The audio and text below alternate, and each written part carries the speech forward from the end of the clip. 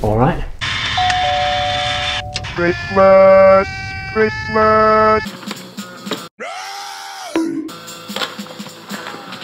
We'll get a little bit more into that rowdy edit in a bit. First of all, Mesmer dropped the teaser for NYC Volume 1 yesterday and it looks wild.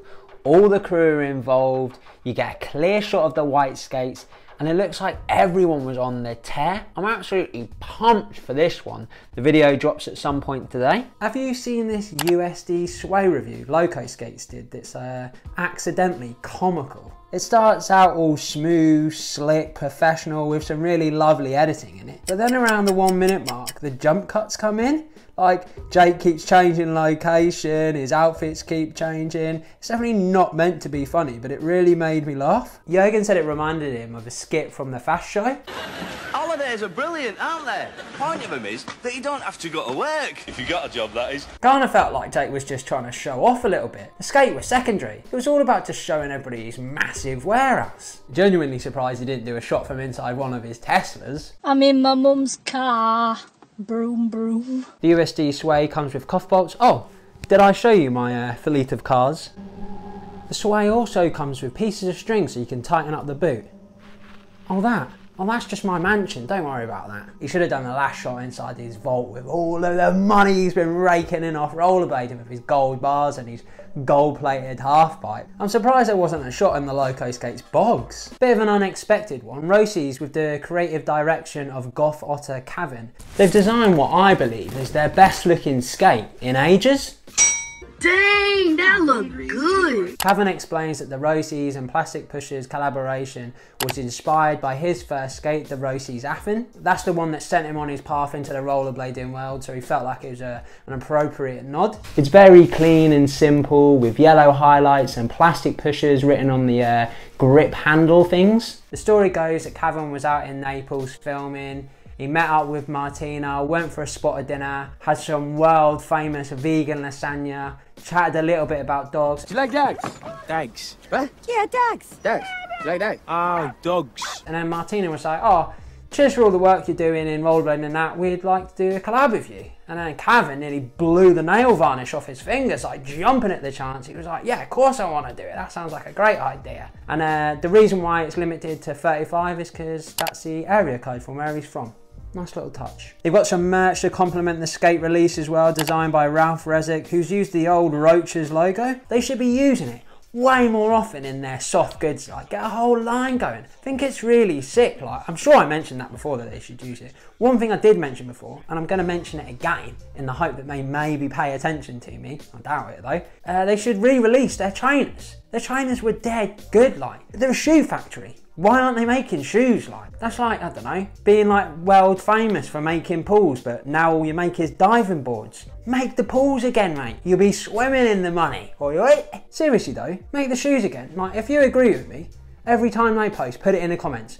Make the shoes again. Make Roces great again, like those awful MAGA hats. I mean, because they're definitely not going to listen to me, are they? But if a load of other people say it, they might actually pay attention. Surely they'll sell better than these howlers.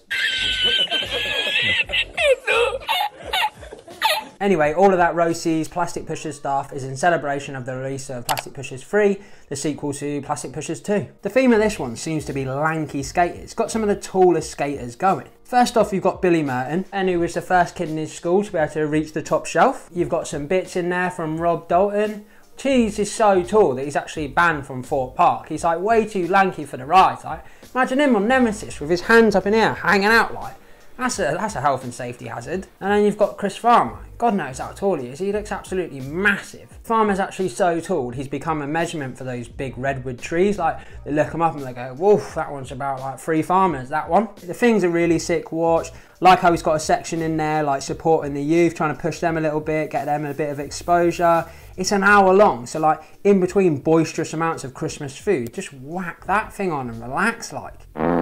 Roces have also got a new edit coming soon called Purtugalya. Really looking forward to it. If you weren't aware, it's awards season, so that means everyone is flying out and voting for themselves. I've decided I'm going to throw my hat in the ring and do some awards. There's a link in the description so you can like go and vote now. You've got like your more traditional like awards in there, say Spotty, section of the year, best female skater, all that kind of stuff. Then you've got less traditional awards like, I don't know, skater most likely to win a Royal Rumble, skater most likely to borrow money off you and then not pay it back, villain of the year, ugliest skate. These are a few of my favourite things. The nominations for each award have come from my Instagram and YouTube followers. I've done a little bit of quality control on there. There's a few other people I've added in, like a few sections and stuff like that. There's also some other awards I've added into the voting system. And then there's going to be even more awards in the actual video itself. So yeah, I'll do a video announcing the People's Champion. And then also we're going to have winners selected by a panel of judges. Looking to get the video out in the first week of Jan, so until then, get voting. Demetrios George was obviously stoked after watching Christmas classic Die Hard and went full yippee-ki-yay at this rail. Yippee-ki-yay, mother... Shout out to Nick Lomax, who's got a new Second Skin Pro liner. The thing looks like a Fiat Multipla car with one of those face huggers attached to the back. They do look very comfy, they're bound to be top quality. You're going to be sticking them inside a boot anyway, so I guess it doesn't really matter that they look like one of the top 10 ugliest cars ever. It doesn't look boring to me, thought Bron, and off he went to have a look. Why limit pro products to just like skates, liners, frames, wheels and bearings? Like, don't stop there, like go further, go pro laces, pro cuff bolts, pro like shock absorbers. Chris Farmer, signature hat and bolo tie. Nick Lomax, a guy to move into Barcelona but refusing to learn Spanish.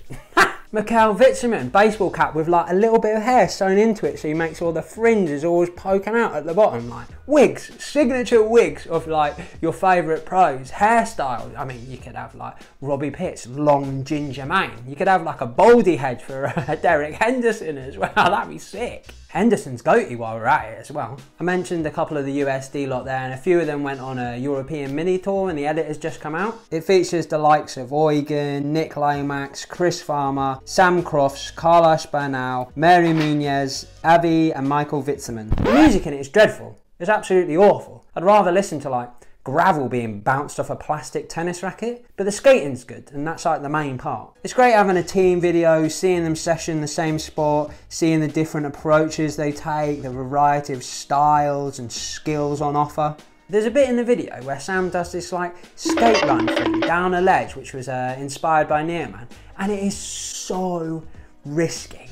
It's the kind of trick that like I actually don't think he'll get the credit for how dicey that was.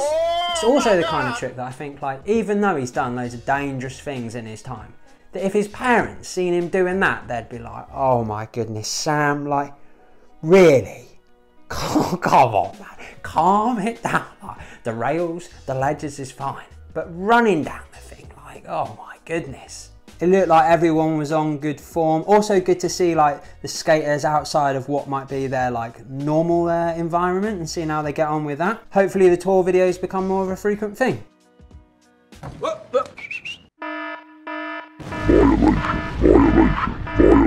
Them skates seem to be dropping edits on a fairly regular basis at the moment. First you've had Marius Gaile with pulses and some of the best curtains in the business, man. It looks like that centre part's been parted by Moses himself. Marius has just got it, like top rate style, really good positioning on tricks. There's something kind of like nostalgic about the way he skates and performs his tricks, but also like brings a bit of a modern twist to it. I mean, that kind of sounds like I'm trying to sell furniture or something. What I'm actually trying to say is it's just a really sick edit and he's a really sick skater, so get on over there and watch that. I've actually done a more in-depth reaction on my Patreon, which you can join for £3 a month, link in the description. The video's got my favourite sweat stance, kind grind and fishbone 360 of the year.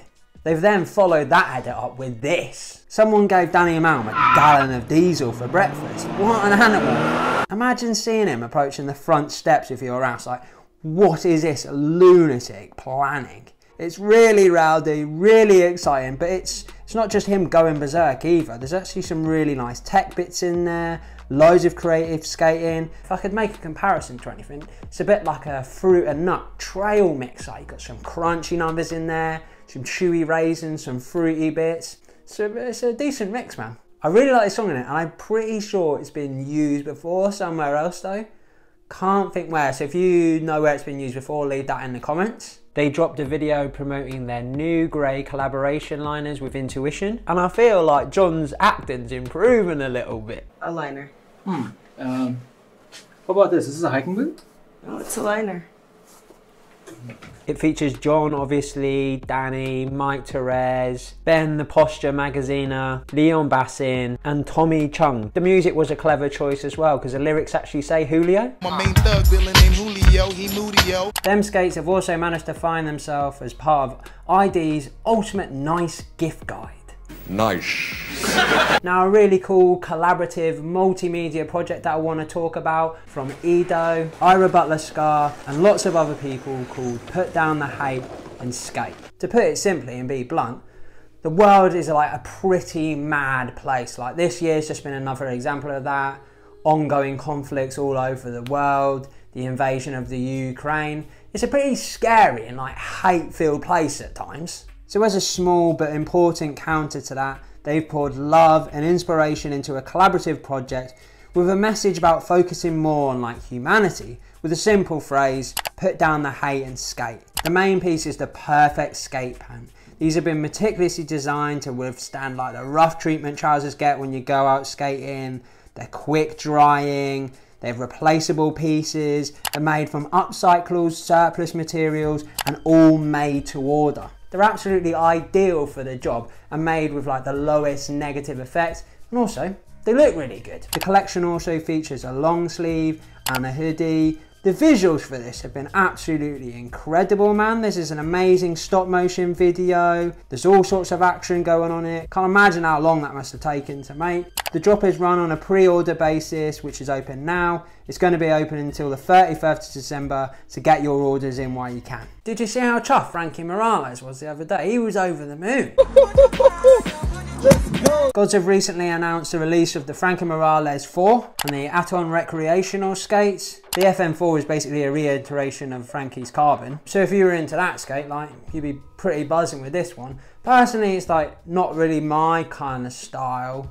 But I tell you what, I've seen a little clip of Picasso Abloh, like Port Pabs on Instagram, with his trousers over them, and they look pretty nice there. I know the trousers are like covering the skate, but that little bit that's sticking out the bottom does look quite nice like that. I think the rec skates look really nice actually, and I think this is just what it's going to be now. Like, brands that aren't doing it, it's probably just a little bit foolish, man. Like, if there's an opportunity there for a brand to make a rec skate, get into like a little bit of a different market, absolutely go for it. If it's going to be like helping fund and support this venture, keep doing it, man. There's another fake USD account floating about and trying to scam people. It's called Sam and Nick. They seem to be contacting people who have commented on the USD tour vid saying they've won skates, but then posting a pic of Alex Broskow's rollerblade TRSs. Bit of a silly one. If you've completely frozen your grid off and you fancy watching something a little bit sunny, make sure you check out Dark Place's new bit, their little tour of Malaga. Vella's in there, George Wilson, Brad,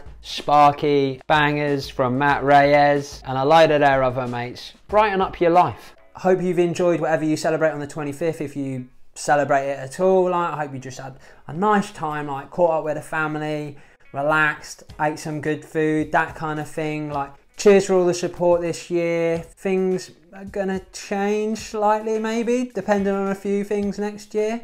A massive, massive thank you to all my patrons. Like, without you I simply couldn't do this. Results video coming soon. Here's a couple of other ones you can watch in the meantime. Spotty dog.